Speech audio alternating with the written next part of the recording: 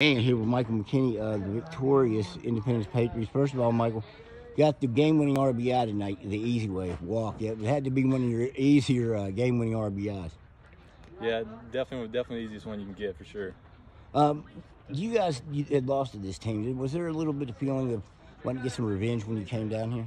Yeah, definitely. I didn't think we played very well last time we played them here, so we were definitely looking to get revenge on them, and we did. I mean, we came out and did things right today, and that's what did it for us.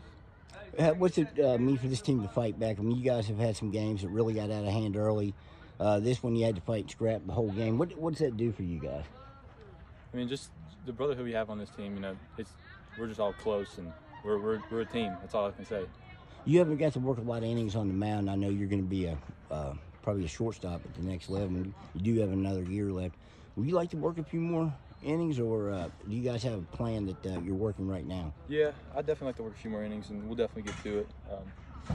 So that's how it's going to go. You got the young guy standing here with us, Clay Basham's had a heck of a year. Yeah, just talk about his season, being a sophomore and not having a freshman season leading into this.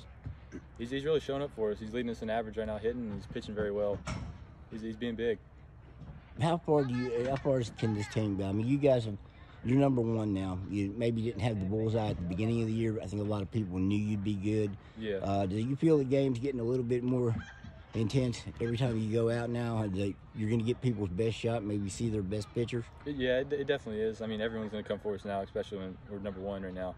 That's going to make everything tougher, but I think we just stay playing our game, we'll be fine. You've had a pretty good week this week, too. I know 2 home runs, I think.